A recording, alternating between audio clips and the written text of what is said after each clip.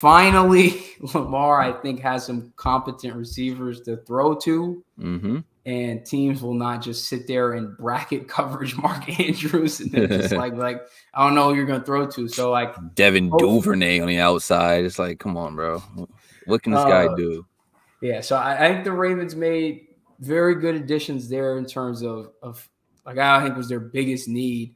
It's just adding more receiving weapons on offenses. So you unlock Mark Andrews even more back to what he used to be. Opens up the run game more. It just everything is better if you are a threat to throw to more than just your tight end. 100%. And then we kind of touched on their defense earlier, but this defense is very, very good. Obviously, bringing in Roquan Smith last year, you still have Patrick Queen. Front seven is good. You got Michael Pierce and Travis Jones up the middle. So Travis Jones has had a very good camp from what I've seen and heard. And people have been kind of diving into some of his like all 22 film from last year. He's only going to get better. He's only going to get stronger. So, he'll be big at solidifying up front for them. Linebacker room is very good. Like I said, Patrick Queen, Roquan Smith, and Tyus Bowser. They've got good corners. They still got Marlon Humphrey, Kyle Hamilton, Marcus Williams. Like they're very, very good defense. I think the Ravens are in for a big year. I think Lamar is in for a big year. I think people have started to get a little bit disrespectful with Lamar. And again, I think a lot of that just has to do with, like I said, teams were coming out and just all you got to do is take away Mark Andrews, and that shuts down 70% of the Ravens offense. It's just what can Lamar do with his legs?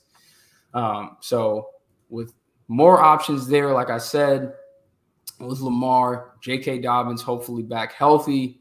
And then this O-line still is set up together well. I've also been seeing reports from camp that they've been trying to figure out how to get Patrick Ricard reps on the O-line. I've seen that. He's it's like one of the most crazy Swiss Army knife players, like fullback. Then they try to put him at D tackle for a bit. Now he's about to play guard. Like they just want him on the field. That's what it is. They just need bro on the field. He's a playmaker, make plays. Yeah. I respect it. So yeah, I'm really high on the Ravens this upcoming season. I'm really high on Lamar because I think the disrespect has gotten a little bit too far. Like, bro won MVP a couple of years ago. Like, come on, it's not right. He's not. Y'all are gassing it. It's not his fault. I'm not putting the blame on him. If he don't perform with this core, we can start to talk. But it's very different, like you said, when you have Odell and Rashad Bateman and Nelson Aguilar and Likely and Mark Andrews as opposed to Devin Duvernay. And they have like a super old Sammy Watkins for a little bit. Yeah, it's like and these guys are your number one receivers. It's like, what can you expect this guy to do in already a run-first offense with who was like one of the worst in the league as far as like pace of play. Like there was a slow-paced offense. There was a run-first offense. And then along with the fact that you lose your number one receiver in Rashad Bateman, like I think week 2 or 3 in the season. Yep. Mark Andrews is getting double teamed. It's like, bro, you're throwing to a return specialist, Devin Duvernay, who I actually think is a good playmaker, but he's not a number one receiver. Yeah. The nasty kick returner.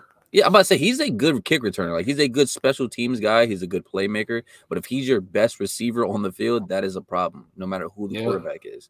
So it's like, you switch out all these receivers with Odell Beckham Jr., whether you think he has anything left in the tank, he's still 10 times better than whatever they had last year.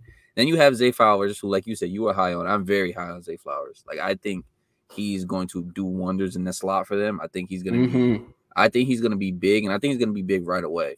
Rashad Bateman's health has always kind of been a problem, so I don't really know what his injury status is. I think last I seen he was doing drills on the sideline, like he was just getting back from his injury, whatever injury he had. So if they can get all 3 of those guys together healthy, even if one of those guys aren't like top of the league, like one of the best receivers in the league, the fact that you have all of them together along with your real number one option in Mark Andrews, that is a very, very, very good receiving core.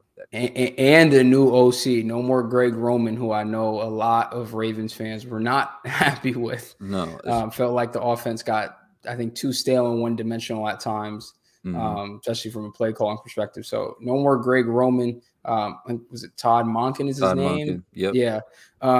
There now as the OC. So, yeah, I'm expecting a lot from Lamar and the Ravens because I think it was Ryan Clark was on First Take and they were talking about Lamar and it was like Stephen A said something crazy about him. He was like, bro, you're acting like Lamar didn't turn the NFL into like playground recess football for a full season. Was literally out here making the best defenders on the planet look like children. Yeah. Spin move, breaking off two people at the same time. Like, if you can get enough weapons around him to where it just gets hard to key in very hard on one thing, his offense is going to be wide. Like, it's going to open up so much. He's the most, again, being very specific with my wording, the most dynamic player, quarterback, like in terms of his ability to pass and run. He's the best, I think the best running quarterback. Still is, I think, a very good passer. He just needed the weapons.